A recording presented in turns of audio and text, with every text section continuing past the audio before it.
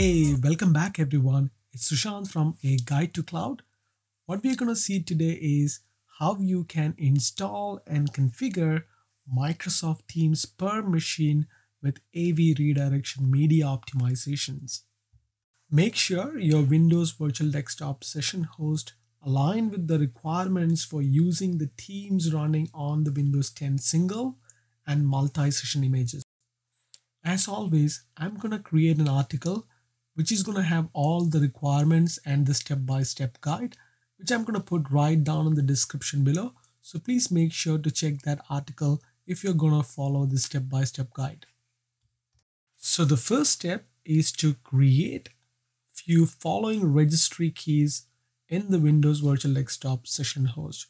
So I'm going to go to the Microsoft article, which says that what is that registry key we need to enable on that particular virtual machine so that Teams client can identify this as a VDI instance.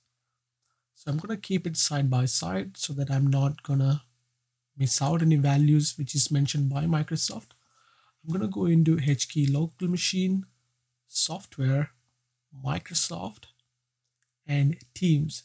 If you don't have Teams installed, which we don't anyways, so I'm going to create a key first of all, which is going to mention Teams.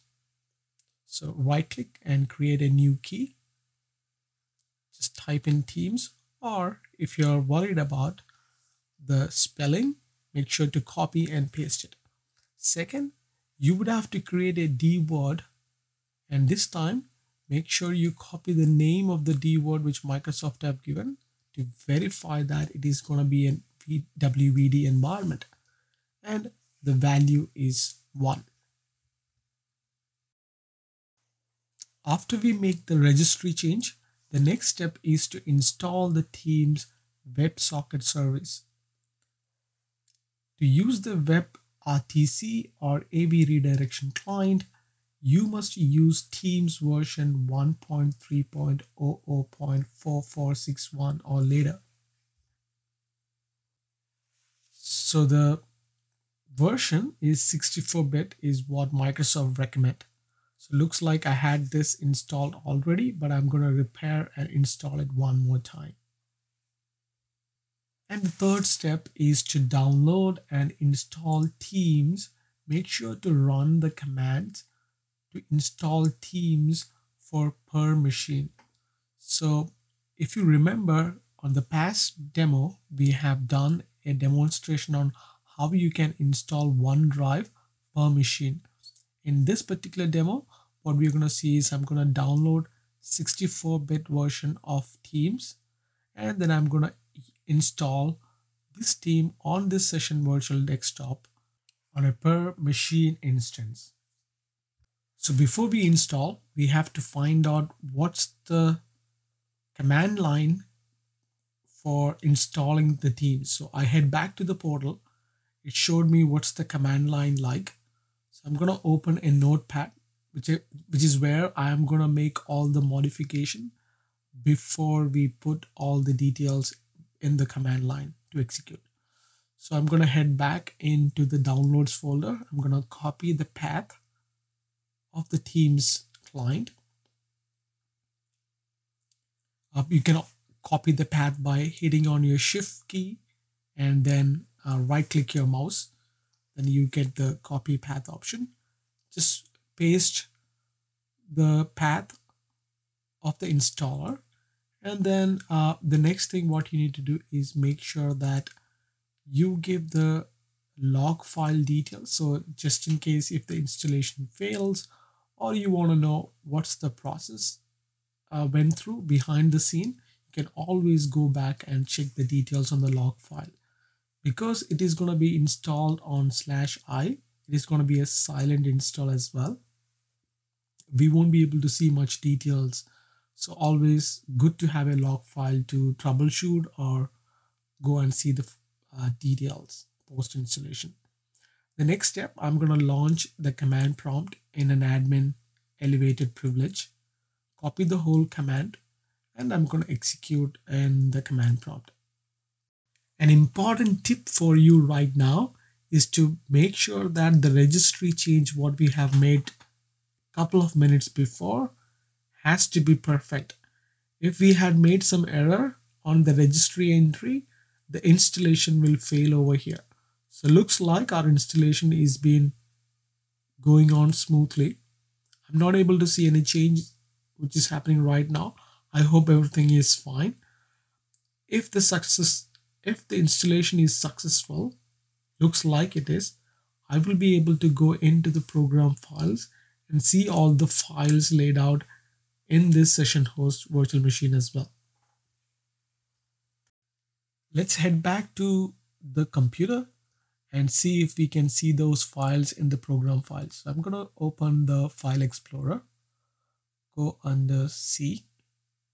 Because it's 64-bit, it's under x86, and go under Microsoft, and you would be able to see a folder called Teams. As you can see that there are a few files. Go into the current folder. This is where you can see the executable and all the files you needed for Teams to work on this session host, and any other users who's going to log into the session host and use it from there on. So that is a successful installation. So let's head back into the control panel and go to programs and see if we will be able to see the Teams per machine installation. So that is very important. It's not just the regular Teams. It's going to be the per machine install for Teams and OneDrive, because multiple people are going to use these application which we installed. So the next step is to install the WebRTC, which is going to be the Teams WebSocket optimization client. This is for your WVD image. So note that when you run into installation issue, please make sure to install the latest Microsoft Visual C++ redistributable. And I will make sure that I will put that link on that article which I was mentioning about. So if you run into any trouble, please make sure to install the latest Visual C++ redistributable. Otherwise, you're going to have issue with this particular client. Now that we have completed the installation, we can find that if it is installed properly under apps and features. So go and type in apps and features. When it is open up in a window, just scroll down to make sure that you would be able to find remote desktop WebRTC read director service. That is what you're looking at. So you need to see that is available and installed properly on your. The next step is to sign in to your session desktop using a user who's got rights to sign in and access the session desktop. So I'm going to use the user called Bird Person, which I have assigned the proper licenses before, which I have added to my session host desktop. You can go and check out those videos right after this, or you can stop right here and you can learn that and come back over here. So we have gone through things like how you can configure the session desktop, how you can assign these licenses, how you can set up the remote app, etc. So I'm going to launch this session desktop for this particular user right now. And I always run into the trouble where it spans to multiple desktops. So I have to change the settings here before I launch the session desktop. So now I have signed in to the session desktop. As you can see that I'm immediately welcomed with the Teams launcher. So it is already picked up the local user which I used to sign in. I simply tap on it and I would be able to sign in within the Teams app. So just need to put in my credentials. You type in the password for the user and there you go. So you have launched in the Teams app.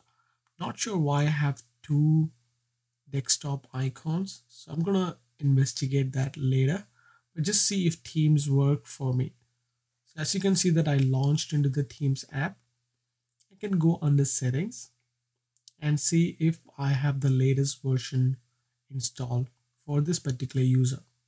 So click on about and version, you would be able to find the latest version which is installed for this session desktop. And finally, I'm going to go into the programs, type in control panel. I just want to make sure that we can see the same type of installer like a Teams per machine installed on the session host. I'm able to see on the session desktop as well. So go under programs, scroll down, you can see that machine-wide installer for Teams is being installed for this particular PC. Now I can go under Teams and I can pretty much do all the activities any Teams user would do, like call, meetings, chat, using Teams functionality, etc. I hope the information provided on this video has been super helpful. You can visit the blog aguidetocloud.com for more information. I will see you on the next video. Till then, stay safe.